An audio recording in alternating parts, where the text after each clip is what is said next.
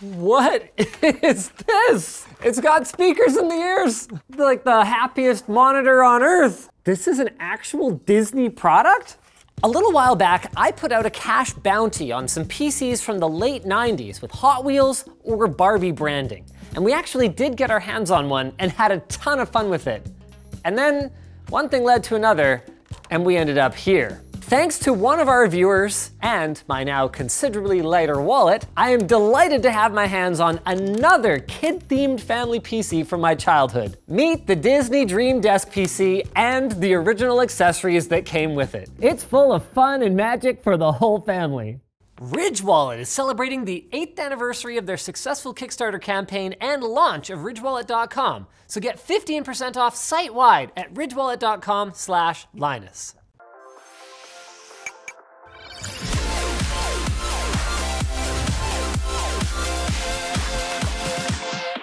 The system was released in 2004 exclusively through now-defunct electronics retailer CompUSA, with the tower itself retailing for $5.99 and the monitor running you an additional $2.99. There was also a pretty compelling bundle with a printer, stylus, and game controller that could be tacked on for $50, as long as they were purchased with the rest of the system. Like with the Hot Wheels PC, this product had a narrow target market at best because although home PCs were certainly widespread by the early to mid 2000s, families still typically had just one computer to share. So unless mom or dad was an avid Fantasia fan or something, it was a pretty tough sell. Disney's president said it himself. With the launch of the Disney Dream Desk, a computer designed with kids in mind, we've developed a toolbox for children to unleash their imaginations and expand their minds. Some big brain mind expansion certainly took place designing this mouse, I can tell you, ladies and gentlemen, that much. That is not ergonomic. How's the stylus pen going here? There we go. Oh, wow. Got my game controller. Definitely very kid-sized game controller here. This thing's a chungus. This is too big for me to use. I'm an adult. The one thing we're missing is that there was a rear cover for cable management, and unfortunately we don't have that.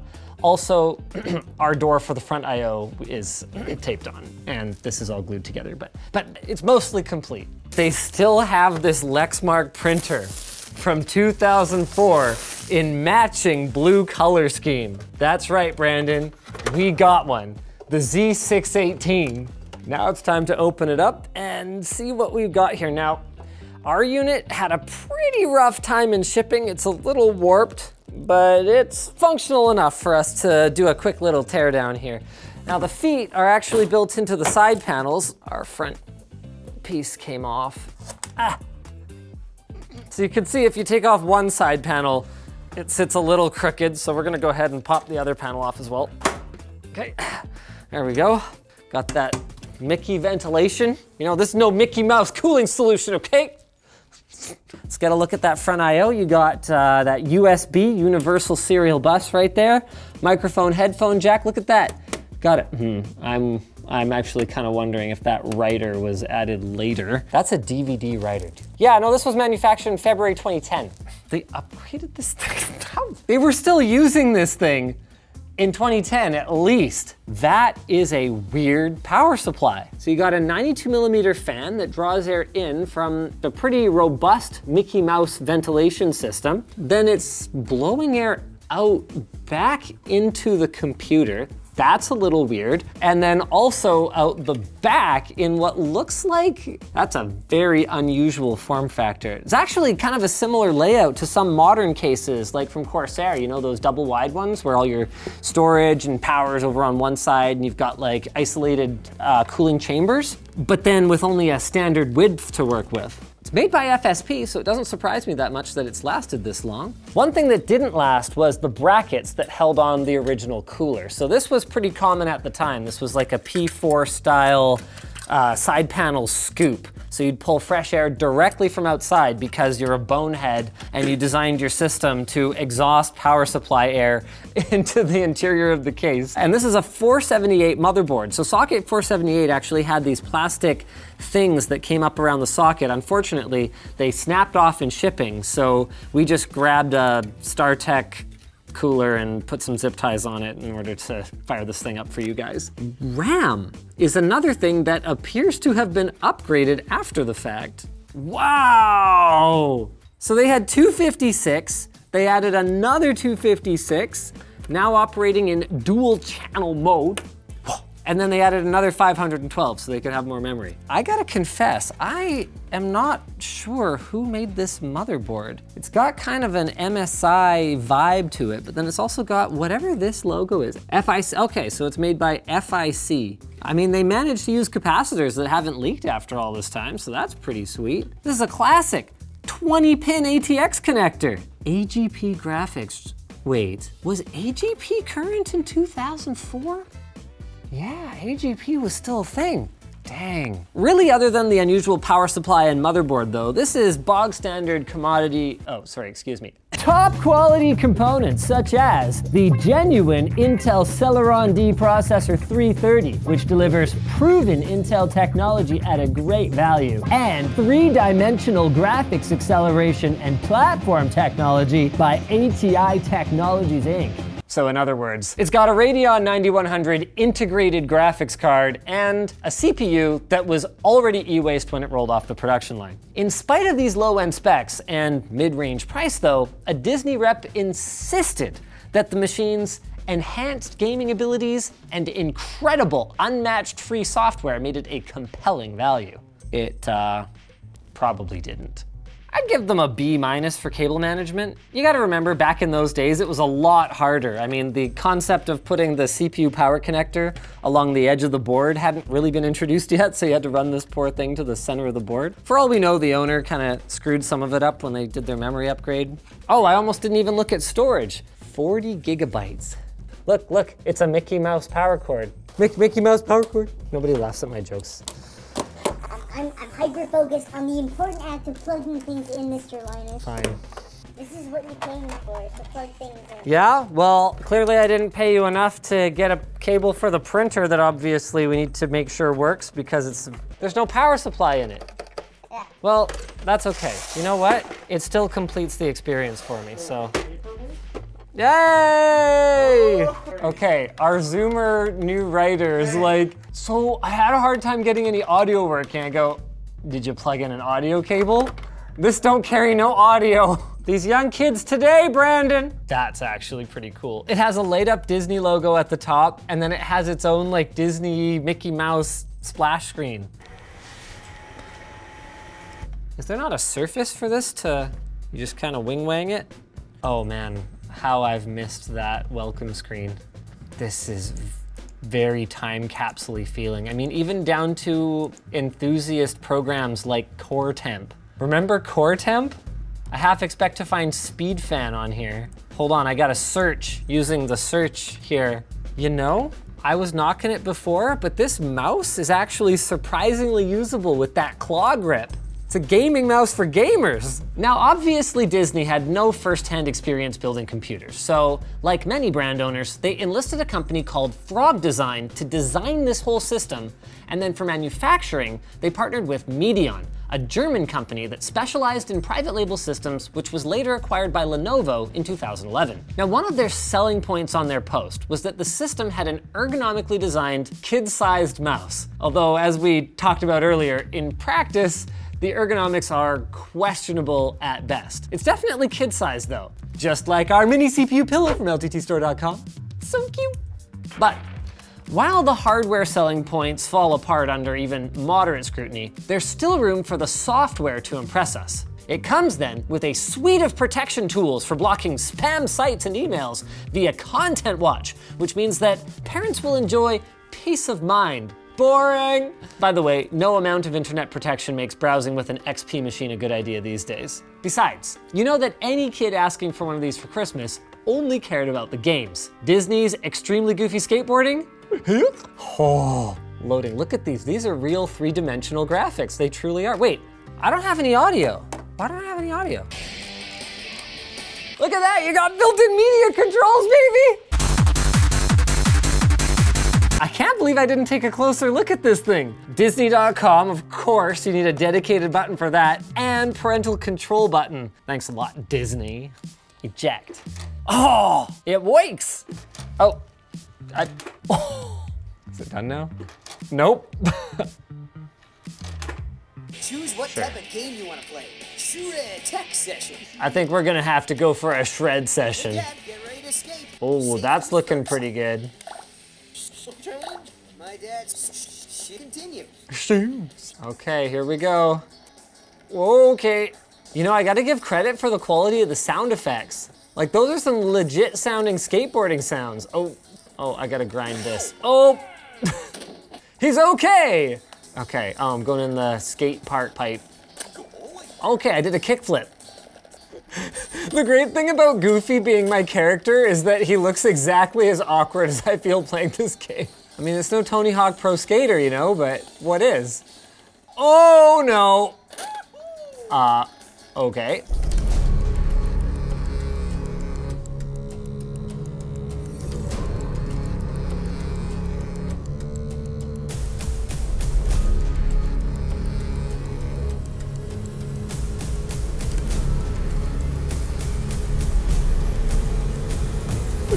I don't know if I'm convinced about the educational value here. What's definitely educational though is Disney's Adventures in Typing with Timon and Pumbaa. Wow, you can tell that game title went through 4 different corporate product titling committees for approval. Let's see if this one's any good. I am Linus. I actually have no idea what's going on right now. Am I supposed to bop them or something? We gotta find us some real food around here. That's great, they pulled these sound bites straight out of the movie. I'm gonna slay this thing. There's no penalty for missing, so you can kind of game this one.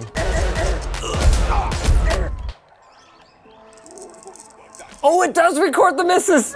Ah! My accuracy is 5%. Well, that's a shame. Can you quit the lesson? Okay, next lesson. No, that's lesson 1. See you later. The Disney-themed Mahjong game has unfortunately been removed. Anyway, who wants Mahjong when you've got a 14-day free membership to Toontown Online? Unfortunately, we definitely can't test that one since the service was discontinued in September of 2013, is what I would say if a fan community hadn't reanimated its corpse with a downloadable launcher and community-run servers. Now, we have no idea if this thing is safe to install or use, and our antivirus at the office was not very happy about it, but just for you guys, we got some footage of it anyway. It's, in a nutshell, an MMO built for people of all ages, where you create a character and then roam around collecting gags to defeat cogs, which are basically the big scary corporate people who are trying to take over Toontown. It is, in a word, shockingly active for an MMO that came out almost 20 years ago. It's more than one word. But that's okay, because we have another fun thing to try out. Disney also emphasized the value of some non-gaming software they included on the system. Disney Flicks, Disney Pix, and Disney Mix, which were aimed at letting kids create their own drawings, pictures, and movies. Now we do have Pix here to try out, so, okay, so it just works on like any surface. You hold it above the surface. It's got a little optical sensor in the end of it. I just gotta get an eraser here, because I got a happy little accident. What is the difference between the pencil eraser and the regular eraser? You know what? This is kind of hopeless and I suck at drawing anyway. So let's bring in our resident zoomer to see what she makes of this. Okay, we got like a grade. This is painful. Thank you. I can like select a.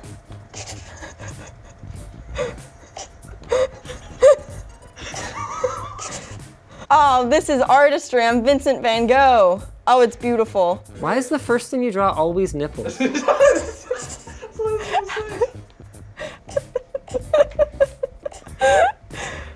How would you describe the quality of the tracking? Oh man, this beats out any drawing tablet I've ever used. It just knows where I am. It's so good. I love it. Oh, you can pick colors. I could make a brown poop, but instead I didn't because I didn't know. The tools in this are clearly endless. The possibilities, they're open. Okay, what is this? Can I do like a, what is that noise? When your mom doesn't let you go to the bathroom, we're gonna make like a nice little art piece here. We're gonna choose some like orange. Is this the German flag? Oh, it's beautiful. Look at this ocean water. It's a sunset? Oh, look, you can get like little splashes. Oh yeah, see, now this is really going in depth. I feel like if I was 5, this would have been the coolest thing ever. There was nothing like this when I was 5. This came out when you were 5. Well, I didn't have it, so in my kid mind, there was nothing like this when I was 5. There was printer paper and pens. No, this was a thing. It was just for people whose parents loved them. It's fine. I'm just gonna go back into my happy place. It has like scenes and stuff. Oh, I would have loved this. Do you wanna do something there, bud? Like. Okay, so your review as 5-year-old Madison. Oh, I did it. Oh my God, I love it so much. Can I play on the computer after dinner, Mom, please? I wanna draw Mickey Mouse, and I wanna play in the beach, and I wanna pretend to be a pirate. Okay, I would have cried if this got taken away from me.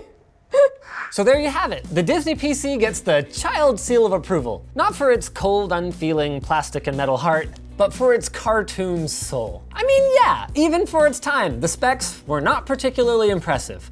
But it certainly had its charms, and when you consider the software package, the value was pretty compelling. I sound like a Disney representative. Look, it doesn't matter. The point is, if you were savvy enough to buy one, I can assure you that it's worth more now than the faster and better compact Presario that your neighbor kids used to rub in your face. PDF Element offers one of the easiest ways to create, edit, convert, and annotate forms and documents. It allows you to convert PDF files to Word, Excel, PowerPoint, and even HTML and JPEG, and effortlessly edit PDFs as if they were a normal Word document. If you have multiple documents to organize, you can use PDF Element to combine them into a single PDF, and PDF Element also allows you to create a PDF password that will grant permissions for editing, printing, and modification of your PDFs. You can add certified digital signatures to help recipients validate document authenticity and integrity, and it's available on Windows, macOS, iOS, and Android. LTT viewers, those of them still alive, can get 50% off PDF Element by clicking the link below. Are you guys okay? If you guys enjoyed this video, don't miss the Hot Wheels PC video where my kids actually tried some of the classic games that came with that one. I think they would have actually liked this one better. Like, I was all ready to crap on this thing, but the software package, it really does, you know, whatever the Disney guy said, it does do that, did do it.